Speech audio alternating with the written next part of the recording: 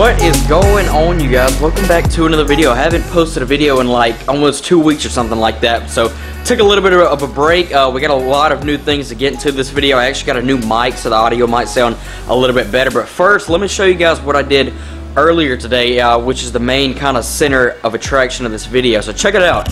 First off, as you can see, the African cichlid tank, or the peacock cichlid tank, looks a whole lot different and probably even better now. I actually took the two fluorescent lights that were there and there off and replaced them with an LED light strip, and as you can see, it not only makes the tank look a whole lot better, but it makes the colors on the peacocks look a whole lot better as well. So that's really good. And I also added Chungus' old filter onto this tank as well, so we now have two dual hang on the back filters on this tank, so it's got some really good filtration. But anyways, check it out. So there is one of my electric blue Jack Dempsey's back there. That's actually the little bit bigger one.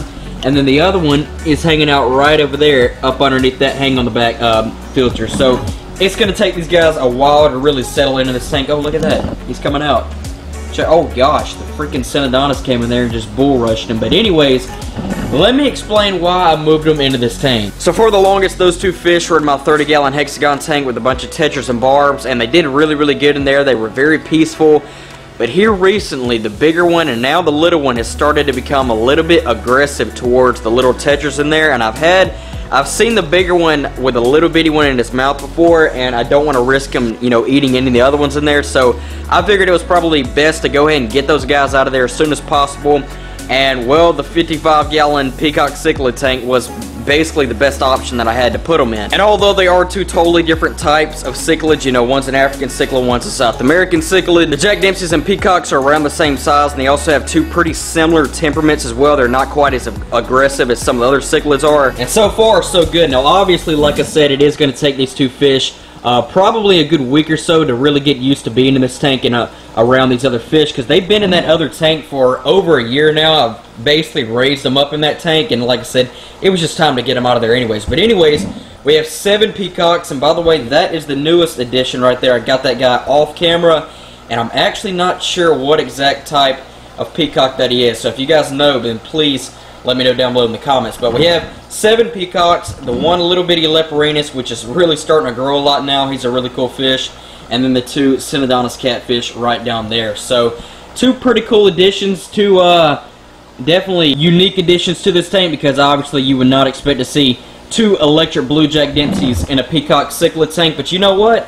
We're going to make it happen. And I'm definitely going to be keeping a very close eye on the 2 Jack Dempseys and, just seeing how well they're getting along with the peacocks and all that. But I'll definitely give you guys an update on them in the next video. Check this out. I actually set up my own little feeder tank last week. I've got about 500 rosy reds in here, and the reason why I did this is so I can have a constant supply of live food for our predator pond, our turtles, and some of the fish inside as well.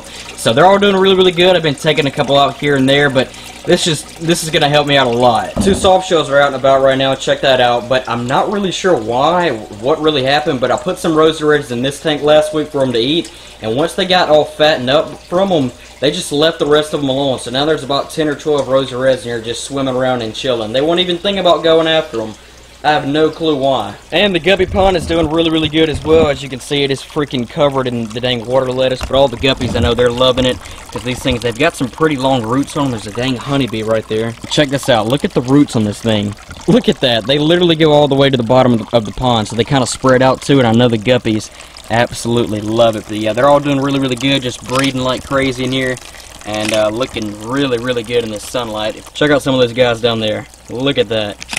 Love the colors on those guys. Check this thing out. I got this thing off of Amazon for about 30 bucks, and basically what it is it's literally an underwater camera bag for like the camera that I'm filming with right now, so that way we can get, a lot better footage with this camera than I could with a GoPro. And I said we try it out in the pond.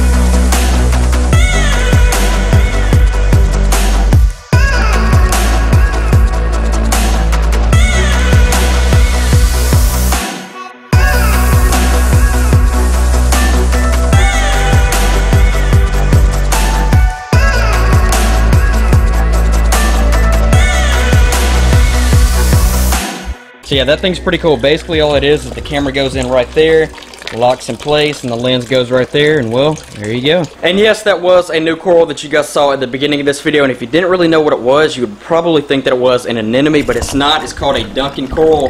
There it is right there. It's one I've been wanting to add to this tank for a while now, and it's got a lot of flow to it, kind of like the hammers, like those right there. So it's got a lot of movement to it. It's really cool, and as you can see, I replaced it with the candy canes. The candy canes are now more out in the front, and I also added that little wave maker back there. It's a 600 gallon power wave maker, just so I could have a little more flow in here. I was really trying to adjust the power head like in a certain area, and it was hard to get flow on the surface and also down in the water for the corals to flow in. So I added that, so now we got flow down here and up here on the surface. And if you guys have any questions about fish tanks, fishing, ponds, or anything like that, then please feel free to DM me on Instagram, and I will be happy to answer you guys' questions. But anyways, guys, with that being said, I'll catch all of you guys in the next video. Peace.